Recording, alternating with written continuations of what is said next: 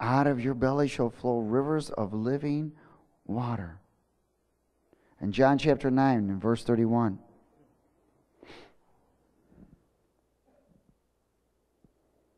Would you read it, please? Now we know that God does not hear what? Sinners. But if anyone is a what? Worshiper of God, and what? Does his will. So you know that a worshiper of God, a true worshiper of God, is going to do his will. He hears him.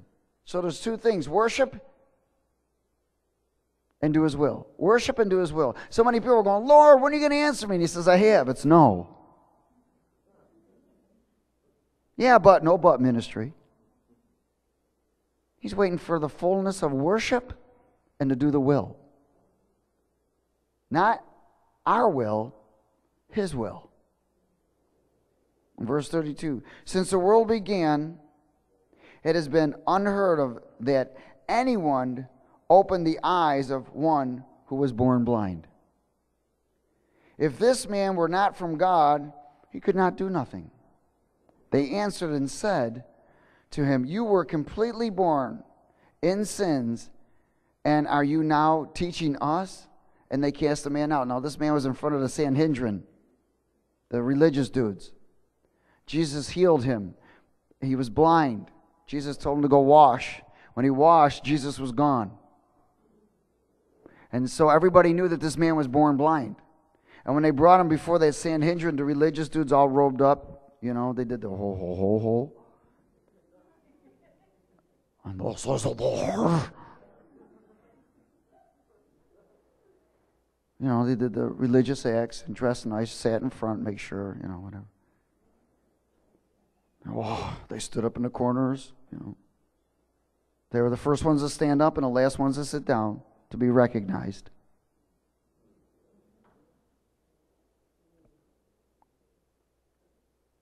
Hallelujah. They were full of religion, yet they couldn't see. They couldn't see. Watch what Jesus says to them. Watch, in verse 35. So anyways, here this guy's telling the Sanhedrin, yeah, well, you know, hey, look, the dude healed me. What can I tell you? And they say, get out of here. You're trying to teach us? I mean, you can't tell a religious spirit anything. They know it all. In verse 35. Then Jesus heard that they had cast him out, and when he had found him, he said to him, do you believe in the Son of God? And he answered and said, who is he, Lord, that I may believe in him? And Jesus said to him, you have both seen him, and it is he who is talking with you. Then he said, Lord, I believe. And he what? Worshipped him. He what? He worshipped him. He didn't care who was looking, did he? Oh, somebody's watching me worship. My God, what will people think? And Jesus said, for judgment I have come into this world, that those who do not see may what? See. And that those who see may be made what? Blind. Then some of the Pharisees who were with him heard these words and said to him, are we blind also? And Jesus said to them, if you were blind, you would have no sin. But now you say, we see. Therefore your sin remains. In other words, you are blind. Even though you say you see, you're still blind. Many who say that they see are blind, and many blind now see. The more you drink, the more you see. Many have been baptized in the Holy Spirit. There's many believers who have been baptized in the Holy Spirit and have been trapped with limitations of worship. They can only go ankle deep and stop. This causes limitations, causes limited sight and limited functions in the body of Christ. They become more soulish and selfish. And worldly pleasures are motivated in a greater way. More things are motivated according to the world than fulfilling their function in the body and fellowship of believers. they become more complacent. Well, they come and do their duty. Hello? They come and do their what? Duty. I better go do my duty. It's duty night.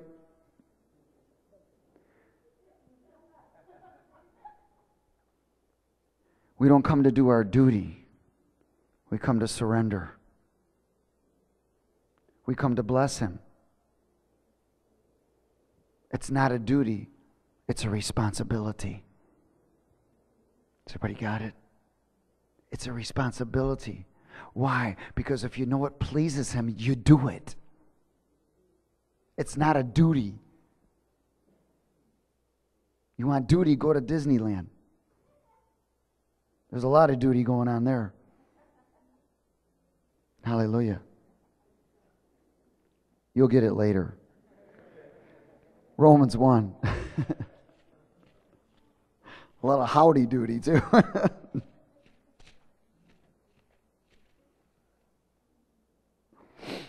Hallelujah. True worshipers. River people.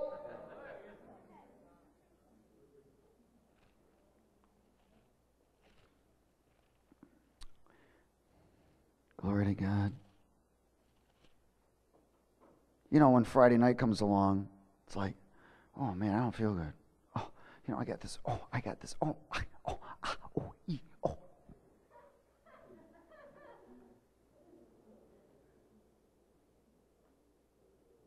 Hey, listen, the enemy's not stupid. He knows that if he can prevent you from drinking and getting filled from the river of life, he can deceive you. He can blind you. You know, when you get that complacent. I mean, you know, listen, we missed one Friday night, man, and let me tell you, I didn't like it. And you can tell, you get back to that Friday night by missing one Friday night, it's like, whoa, man, I miss this. Why? Because of the open worship, just the freedom and the longevity that you can die more. See, the more you worship, the more you die. You're sometimes wrestling with the angel of the Lord. So if you leave a service limping, you'll know why. You lost.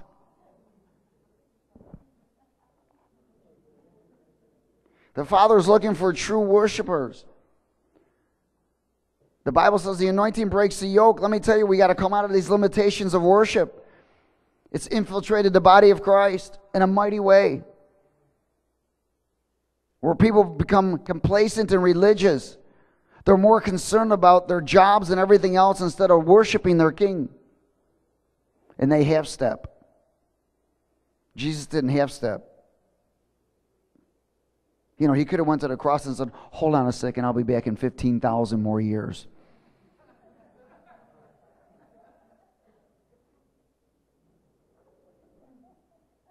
You know where we'd be then.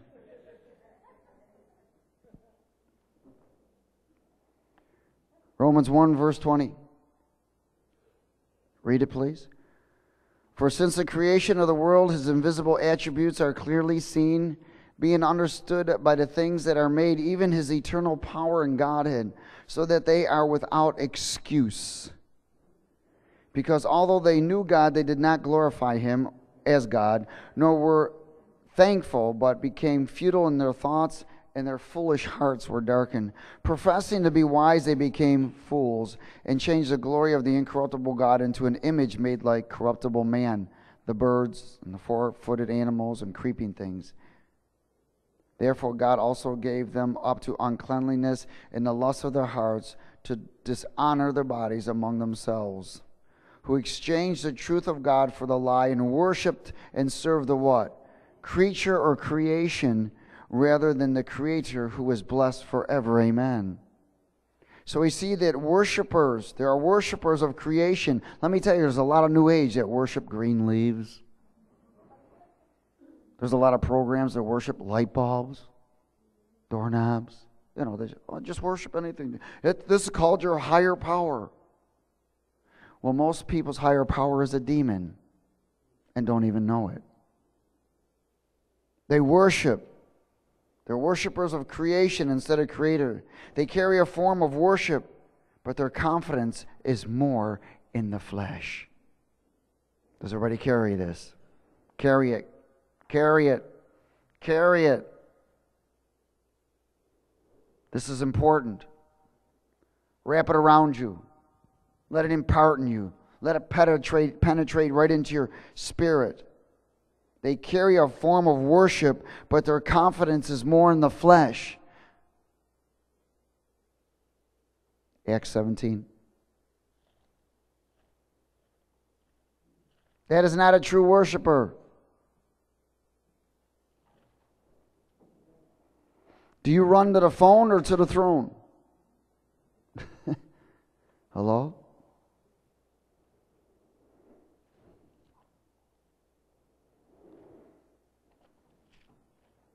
Glory. Better hit the throne first before you hit the phone, because it could backfire.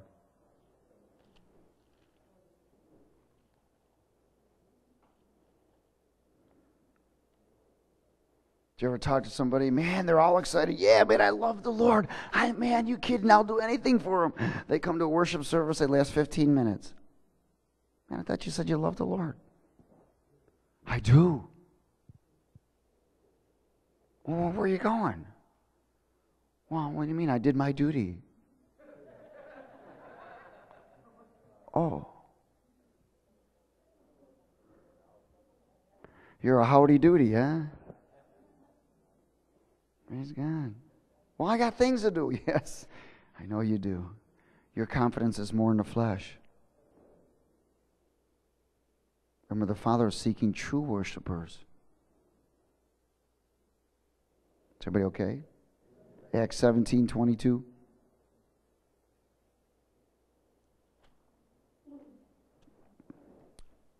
Then Paul stood in the midst of the Areopagus and said, Men of Athens, I perceive that in all things you are very religious. I love Paul. He him and Peter, man, they don't give a hoot. They're like, yo, here it is. Take it or leave it. For as I was passing through and considering the objects of your worship, I love how he says this. You know those things like sports players? You know, Macy's, Kohl's, movie stars, Disneyland goers, Domino's Pizzas, Pepsi, you know, stuff like that. You know, those areas of objects of worship, you know, your family, areas of objects of worship, your job, areas of objects of worship, your bank account, your future. What if? God forbid. For as I was passing through and considering the objects of your worship, I even found at an altar with this inscription, the unknown God. Therefore, the one whom you worship without knowing him, I'm going to proclaim to you. God who made the world and everything in it, since he is Lord of heaven and earth, does not dwell in the temples made with hands, nor is he worshipped with men's hands as though he needed anything, since he gives to all life, breath, and all things. And he has made from one blood every nation of men to dwell on the face of the earth, and has determined their pre-appointed times and boundaries of their dwellings, so that they should seek the Lord. Say, seek the Lord. In what? In hope that they might grope for him and find him, though he is not far from each one of us. For in him we live and move and have our being, as also some of your own poets have said, for we are also his offsprings. Therefore, since we are the offspring of God, we ought not to think that the divine nature is like gold or silver or stone or something shaped by art and man's devising. Truly, these times of ignorance God has overlooked, but now commands all men everywhere to repent. because he has appointed a day when he will judge the world in righteousness by the man whom he has ordained. He has given assurance of this to all by raising him from the dead."